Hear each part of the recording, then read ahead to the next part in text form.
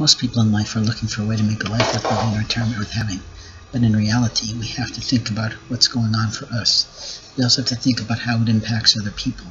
And when we do our work, we sometimes have to do it in a difficult way. In my life, I've had a lot of theft, a lot of hazing, a lot of harassment. And when I talk, I'm talking a little softly because I'm in a public place that requires quietude. And that's okay. But in life, we have to keep going. We have to keep working. We have to keep striving. We have to keep going despite the obstacles that other human beings put in our place and put in before us. The reality is, in my audiocast, Magic and Mayhem, I talk about the magic of God and the mayhem that other people cause in our lives who literally think they have rights to do so. Sometimes they do it in the name of God, which we all know is a lie, and it's the liars of the land that destroy America.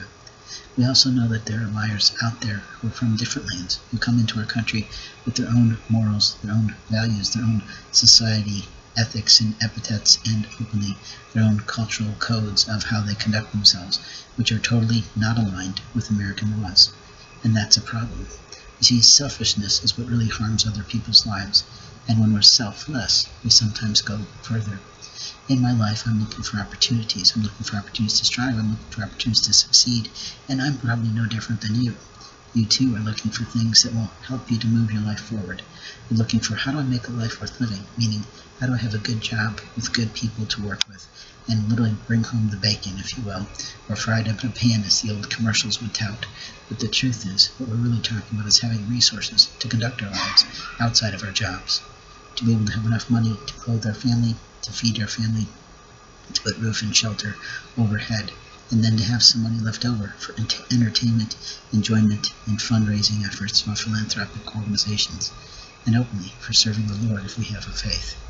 When I talk like this, I'm talking about how it is to be real, how it is to be humble, and how it is to be knowing that God knows everyone's story, and literally so well that He actually has a book.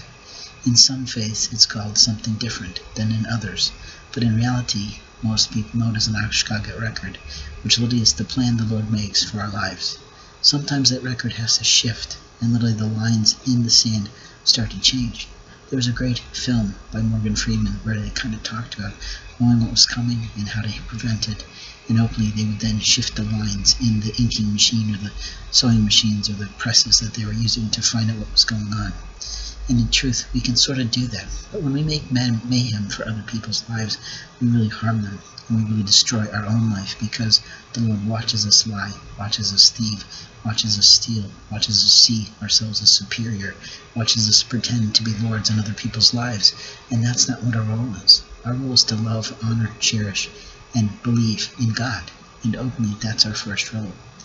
Our second role is to find the love of our life, and that sometimes takes patience, time, understanding, forgiveness, and real results come only when we let go of everything and let it all go to God.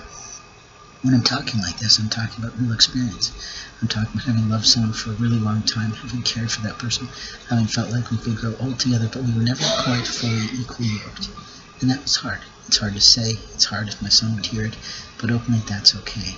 She moved on, she's moved to somewhere else, and she openly is nowhere near my life. And that's something I'm okay with, I guess. You see, when a person loves, they always love. They love forever. And they expect to love forever. That's sort of what we plan to do. That's how God puts love in our lives. And when we meet that special someone who just changed their life, who lights us up like a holiday ornament, and literally knows how to say things, knows how to do things that just make us delight in God's presence in that person, we don't know what else to say other than we love them. And that's all we feel. No matter the ups, the downs, the ins, the outs of life, the difficulties in communications, the challenges, the silliness of putting emotional drama into something that's so simple, love. When we love someone, that's all it means. We love them. It doesn't mean that it's implying anything other than we love them. And I've said this many times to the person that I care for. I said, okay, when you're done seething in rage, when you're done giving me difficulties, when you're done doing your drama, when you're done with all that, let me know, because I'm going to stand here and wait here because, simply, I love you. And when I say that, I mean it. If I don't mean it, I don't say it. And openly, that's how a man like me functions. There are other men who think that I don't have the right to love. You see, I already produced several videos on love, and those have been deleted out of my YouTube channel. I've also produced other videos that someone is maliciously and monstrously going into and editing, cutting my words, changing what I've said. And for a pastor who's a personal friend of mine, who listens to my stuff and tells me that what it was there originally is no longer there now. And when I'm writing things, I know what I'm writing. And when I listen and it doesn't match the words on the page, it says that someone is monkeying around illegally. You see, we have a lot of people who haven't understood the laws of the land. They've not understood international human rights declarations that our country participates in and we are expected to follow as American citizens. They also haven't understood the love of God in regard to how this country was formed, why it was formed, and why people came here in the first place. It was for the love of God, to be able to pray, to be able to worship, to be able to do it in any way, shape, or form that we so choose. There's always a faith group that says that their way is better than someone else's, and that's not true. There are certainly faiths around the globe that the Lord produced. There's a few that are not produced by Him, but only people with gifts of spirit and gifts of soul might know that. Also, it's an opinion sometimes rendered, but sometimes we have to look at what are they spewing, what are they sharing, what are they preaching, what are they teaching, and literally, what are their prophetic gifts. You see, I might know things about someone's soul because I'm told it. You might know something about someone else, but are you told it, or do you just impress upon yourself that you think it? There's a difference. Do you know the difference? And who's teaching you those differences? If in your church there's someone who has gifts of the Spirit and they're sharing that wisdom with you, wonderful. If it's proven true, great. If it hasn't, then sorry, it's not a gift of the Spirit. There's a lot of people in the metaphysical community who pretend to be something they're not.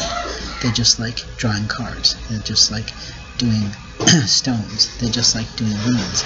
They just like doing a lot of those tools that are about celebrating God's love with people in different ways from different cultures around the globe. Different historic things from the Druidism times to the nomads to native works to all sorts of things.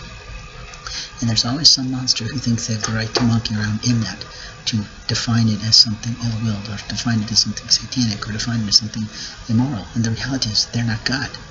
They don't have the right to say that. And a man produced it because the Lord impressed upon them to produce it. There are people who study these arts. There are people who produce the Spirit. There are people who know these things. And people as beautiful as Esther Hicks and her late husband Jerry Hicks did wonderful jobs to teach people about God without knowing what to do. So in life we have moments of time to make a recording, and I'm trying that right now. So thanks for listening. I hope you're having a great spiritually uplifting day. This is Blake Ensign of Blaze Communications, LLC, talking about the magic and mayhem of God, but mainly about love and how to just stay steadfast in our love of other people.